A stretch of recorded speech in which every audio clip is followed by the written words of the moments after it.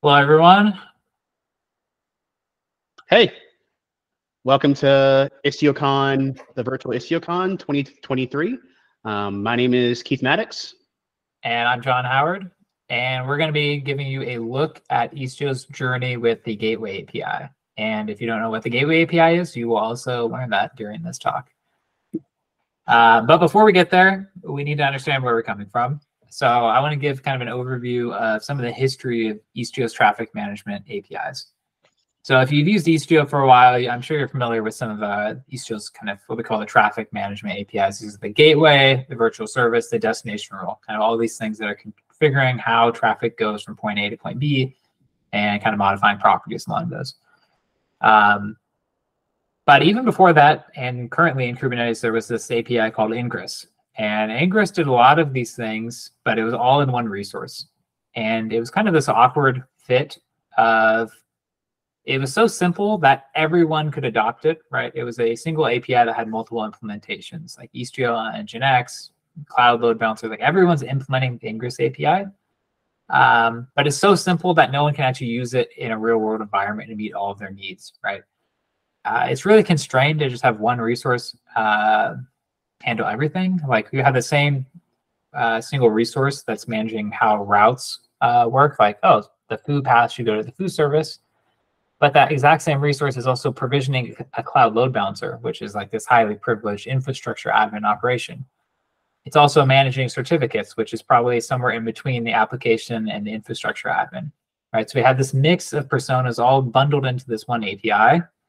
And the API itself still is kind of too simple to meet all the use cases, right? There's nothing like retries or timeouts or I don't even think header-based matching, like all these kind of features that we kind of want out of routing APIs wasn't there in Ingress. So it was a nice starting point, but it's not sufficient for long term. So that's what brought about the Istio APIs. That's why Istio had its own APIs rather than using kind of the vendor-neutral Kubernetes standard Ingress one, right? So Gateway and Virtual Service kind of take the roles that were previously all in Ingress and split them apart. We have kind of the infrastructure layer, the gateway, which opens up ports, listeners, things like that. And then we have virtual services that attach to them and configure the routing. And also expose a huge array of functionality that Istio provides is not in the core of Ingress. Things like cores, mirrors policy, retries, timeouts, like I mentioned. There's a whole assortment of things. And additionally, destination rule, that's kind of completely new to Ingress. It's kind of how we connect to a backend. So we may say, for example, that I want to use TLS when I connect to it, or I need to use a circuit breaking policy or any other, but again, there's a lot of options in these two APIs for customizing how traffic is routed, right? So this is all great, right? We have a new API. It's a bit easier to use in Ingress due to the split of concerns. We offer a lot more functionality. Everyone's happy. And to some extent, that's true, right? We have a lot of Istio users, hopefully a lot of happy Istio users. But there's still a lot of issues with the API that I'll go into in a bit. So let me show just an example, concrete, if you're not super familiar with the API. Here I show a gateway and a virtual service. And this is just doing kind of a simple case of I want to match a request on some external host name. Here I've got http://example.com. So in my gateway, I'm opening up this, what we call a server.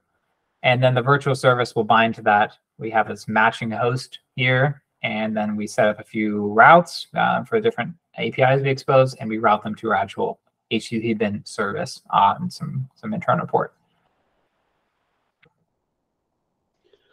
Istio wasn't alone when it came to how it experienced the Ingress API.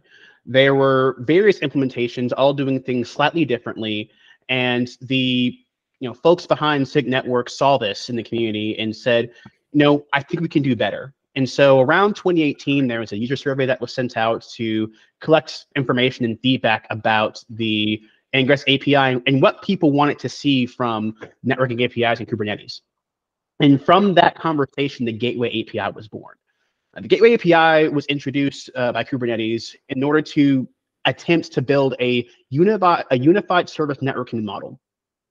And big areas of focus for the Gateway API is to learn from the mistakes of Ingress and to try to be more just a lowest common denominator. So in Gateway API, you're going to see lots of things that weren't present in Ingress, such as a standard way to do header modification, standard ways to do traffic splitting, and things of that nature. And it's extensible by default. There is built into the specification a way to create CRDs that follow a certain fit pattern and have those be policy. So for example, you can configure a timeout policy within Gateway API, and there's a standard way that should look and things of that nature. And so the Gateway API recently graduated to beta, and it's got at the time of recording here about 24 implementations. So it's this very widespread, widely adopted specification that is in use across multiple different networking platforms on top of Kubernetes. And Istio, similar to the upstream API, Istio has beta support for the Gateway API. So we talked about one of the main benefits around persona-driven development here, but want to go through and talk about them a bit more in detail. So the first big benefit of the Gateway API is that now you've got a common ecosystem. Ingress had the same benefit as well, but the issue with Ingress was a lot of the feature lack of feature parity with custom implementation APIs such as Istio's. And so what you really saw is that people who wanted to build cloud native integrations had to do bespoke code and bespoke workflows for each Ingress provider. But with Gateway API, the features are rich enough and the extension patterns are explicit enough that you can really have a common specification for integrations to plug into. Things like Cert Manager, Argo, and Flux, and typical GitOps workflows can target the Gateway API instead of implementation-specific behavior in order to build their ecosystem.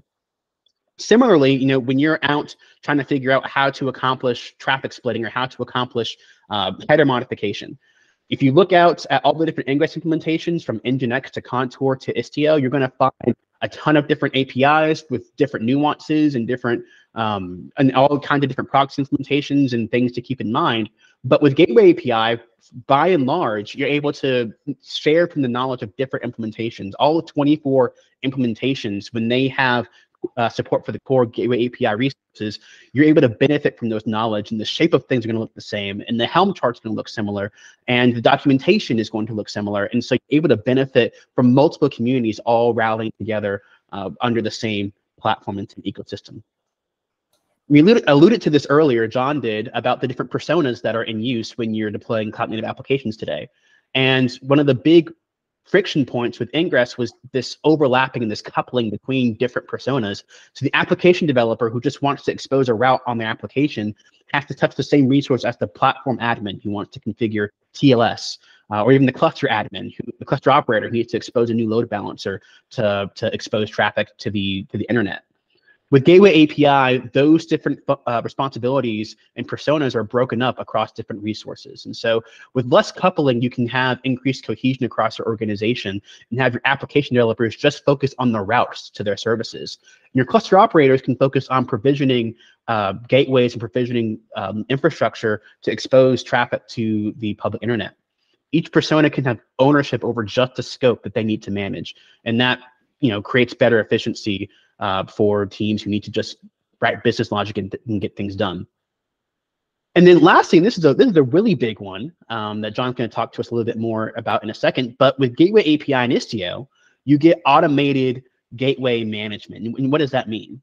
Well, right now, the situation in Istio is a little bit split. You have to provision the service and the load balancer in a separate step from configuring it and programming it. Well, with Gateway API, by deploying the Kubernetes Gateway API gateway resource, the Istio control plane is going to take that resource and create all the infrastructure in the background, and you only have one API that you have to deal with instead of two. And so you really get this really nice automation and lifecycle management by adopting the Gateway API. And so John's going to talk to us a little bit more about that specifically here. Yeah, so in the world, kind of the old world with the old Istio APIs, you would have kind of two parts if you want to deploy gateway. First, you would have the installation, which is on the right side. This is the service, the deployment, and you probably also have a few other things like roles and maybe pod disruption budget, whatever. These are usually configured through Helm or maybe Istio Cuddle install. And then in a completely separate operation, you deploy a gateway resource that programs that, right? And these things need to be in sync. So you can see I have these selectors that's matching the Istio Ingress gateway. This is a pod label. So this pod label needs to be matched on the deployment, the service, and the gateway. And they also have some port numbers. These need to be matched as well, right? Now consider I want to add another port maybe to expose my database. You know, the obvious thing to do is go add it to the gateway, try to send traffic to it, and it doesn't work, right? And the issue is, of course, it's not actually in my service, so my traffic is not able to go there. Like, we've only configured one half of the story. So the fix is obvious, right? I go add the port to the service, and it seems trivial, and it seems obvious, and to some extent it is. But this is just a simple case. In the real world, I may have hundreds of these gateways that may be managed by different teams than that manage the Istio install. I maybe have one shared Ingress gateway used by many different teams, or I may have multiple Ingress gateways for each team or some combination of the two. Once we started getting into more and more complex things, like target ports mismatching with the service port, like all these weird edge cases, it ends up getting quite complicated, and it kind of makes management and lifecycle of Istio just a little bit harder. Is it the hardest thing in the world? Of course not, but there's a lot of these little cuts, and over time they add up to a lot of friction, and in some cases could even cause like an outage or something. So with the Gateway API, like Keith mentioned, we've kind of improved this quite a bit. Absolutely. So with the Gateway API, as a user, you only have to interface and focus on a single resource. And here, like in this example, you create the gateway resource, you set the listeners, you say, I'm going to listen on this port, on this protocol. And then what the system will do is it will, the service subsystem and the deployment subsystem of the Istio control plane are going to take that single resource and manage it for you and generate the accompanying deployment and service and handle the life cycle of that infrastructure for you. And so with this Gateway API approach, the configuration and the life cycle of the gateway are handled via a single resource instead of disparate resources spread out across, across your cluster. And so going to the next slide for me, John. Taking that same example, you still have the listener that's defined. You're still saying that this gateway is going to be listening on port 80 with HTTP protocol. But instead of the user, the user, having to go and synchronize the selectors and the ports, et cetera, across multiple resources, now the system was going to take care of that for you. So if you wanted to change it, say, hey, I got a call from the security organization, we can't expose plain text ports anymore, and we have to move this to TLS. And so if you change this listener from port 80 to 443, now the system is going to update that for you instead of you having to go to both resources and make the change and keep them up to date. And as John mentioned, this sounds simple, but you spread this out across multiple organizations within your company, multiple different timelines, multiple different requirements, and this can cascade really quickly and lead to an outage or a hit in productivity. Yeah, before we move on from some of the benefits, we didn't have a slide for this, but I wanted to touch point on it. Like, we showed this one example of one nice feature, and it is nice, it is great, but I think in general, the Gateway APIs provide just a lot of small improvements over the Istio APIs. In many ways, I see it as kind of taking the learnings of Istio over the past 5 years or so, and as well as other projects, and then kind of iterating and learning on all the mistakes that we've made. And so a lot of these are really subtle. Like, you may look at the two APIs side by side and say, those are basically the same. There's only surface level differences. But in many cases, these subtle differences all add up to make a very large user experience difference. And the gateway management is one example. Like, could we have done this with the Istio API? Maybe, but there's all sorts of edge cases that the Istio API exposed that made that really, really hard to do. that the Gateway API doesn't do, which is why we've enabled this only for the Kubernetes Gateway API. And the same thing applies for some other features as well. Like one common one is cross namespace certificate references. We've tried for quite a while to see how we can adopt that into the Istio API. But some of the namespace boundaries in the Istio API are a bit fuzzy, which makes it hard to do that securely. That's something that the Gateway API has improved upon. And so cross namespace references are available in Istio with the Gateway API.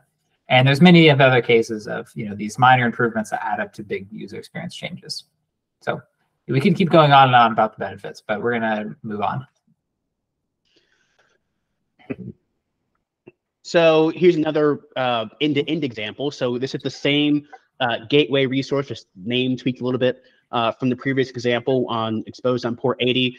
And now, as an application developer, with my cluster admins provision this for me, I can now expose a route to my HTTP bin application on this host name. And got a couple HTTP routes to status and delay, the same ones from the first example that John walked us through with the Istio APIs, and route it back to HTTP bin with a backend ref. So you see very similar functionality, but with some very subtle user experience improvements that make things that are going to really add up and make things better for organization. So, we've been talking about Gateway API through the lens of ingress, right? Getting traffic from outside your cluster to inside your cluster. But, around July of last year in 2022, the Istio community, joined the vanguard and was really part of this effort to use the Gateway API as a standard specification for mesh configuration as well. Similar to the ingress space, all the different meshes in the ecosystem have very similar but slightly different ways of doing the exact same things: routing traffic, setting up MTLS, authorization policy, things of that nature. And so several different folks from several different communities came together in an effort called the Gamma Initiative. And this is initially started between SMI and Istio. And for the past year, we've been iterating on seeing how we can make a Gateway API specification fit for east-west traffic, as well as that north-south, outside of cluster, inside of cluster step. And as of Gateway API version 080 that just released a couple of months ago, mesh support was officially added to the Gateway API spec as experimental. And I'll note that we were very purposeful about the way we went about doing this, and no API changes had to be made to Gateway API resources to get this to work. The only changes so far have been semantic. And so you'd be curious to see what this looks like in action. And so you've got this example here for you, that in HTTP routes, the same HTTP route that you would use to program traffic from your ingress controller to your backend applications, use that same resource, but you're going to change the parent ref of that resource. And instead of it being a gateway, we're going to say the parent ref is a type as a kind service. And so this is one of the really big, the big shifts is that what this is going to do is it's going to say, hey, for traffic destined to this service, we're going to route it to the following backend refs. And you can have various different kinds of rules, but here's a very classic example of traffic splitting between two different versions of the foo service. And so anything that's destined for traffic to service foo, we're going to send 90% of traffic to that actual service foo, and then 10% of traffic to foo v2 in order to get the v2 version of the application up and running. You may notice here that you've got a backend, you've got the service resource kind of doing two jobs. The service resource at the parent ref is kind of handling some of the matching logic, but service is also a backend ref for routing that traffic. John, what does this mean, and how do I make sense of this? Yeah, it's this exact topic was kind of the root of a lot of contention in kind of designing how Gateway API could be used for mesh. If you look, I think last year at IstioCon 2022, I had a talk on Gateway API and I touched on mesh, and I think I probably said something like mesh is experimental or something. And Keith just said mesh is now experimental as of this month. So what happened in that 1 year? Well, we iterated quite a bit, and this is where we arrived, right? And this iteration involved this diagram times 1,000 for every possible way we could possibly model how to represent service mesh traffic in the Kubernetes Gateway API, right? So it may seem simple in the end, but this was like the result of years of it, well, 1 year of iteration, and this is kind of where we arrived. So the issue we have with service, and remember, Istio is a service mesh, so we generally are concerned with how we interact with services and how we kind of modify the behavior of services, right? That's largely what we're trying to do when we have a HTTP route or a virtual service that's kind of in the mesh mode, right? We're taking a service that was traditionally just a layer 4 TCP service, has no kind of special routing rules, and we're kind of upgrading it to an HTTP service that has all sorts of customizations that we've added, right? But service is more than just one thing. It's one object, but it kind of has two roles, what we kind of call the service front end and the service back end. So the service front end is like, how do I identify calls to the service, or how does a client reach the service? So this is like the DNS name, the example.service.cluster.local, or the cluster IP. But then it also is a kind of collection of backends, a collection of pods, or kind of the endpoints or endpoint slices. And in classical Kubernetes without a service mesh, those are tightly coupled, right? If you reach the front end, then you reach the back end directly. What Gateway API or even virtual service allows us to do is say, I want to match on this front end, but then customize the behavior, right? So here I've attached a route to the service A front end. I'd be using like an attachment like this, a parent ref. Here it's foo, in this slide I think it's A. So I attach a route here, and now I'm overriding how I want to handle traffic to that service. So the client still calls service A, but now I'm following this route, and this route may, for example, split between service AV1 and service AAV2. If you want to hear more about this, Tim Hawken gave a lightning talk all about service and kind of the problems with it earlier this week, so feel free to check that out. So this is one of the core problems that we wanted to solve in the Gateway API. We think we did a reasonable job solving it, as long as you're okay with accepting that service is one object with two roles. And as you can see, again, in the example, we have the front end role here in parent ref, and then the back end role here in back end refs. Gateway API in ambient. So if you're not familiar with ambient, you probably haven't been watching the other talks, because I'm sure that over half of them are about ambient. And same with all the Istio blog posts, Istio tweets, everything's all about ambient these days. But I'll give a quick summary. So Istio ambient is kind of a new data plane mode that, instead of using sidecars, the traditional deployment model, we've kind of split the service mesh proxy into two layers. On each node, we have what we call the Z tunnel, which is kind of the node encryption layer. And it really doesn't do much. It's just augmenting the cluster networking stack to add encryption and a few other enhancements, so that we can maintain the zero trust properties with mutual TLS that we want at Istio. But the core of it is really these waypoint proxies that run external to the application, typically in the cluster, but in theory they could run anywhere. And these are standalone pods that kind of do the work that the service mesh sidecar proxies used to do, but now they're standalone.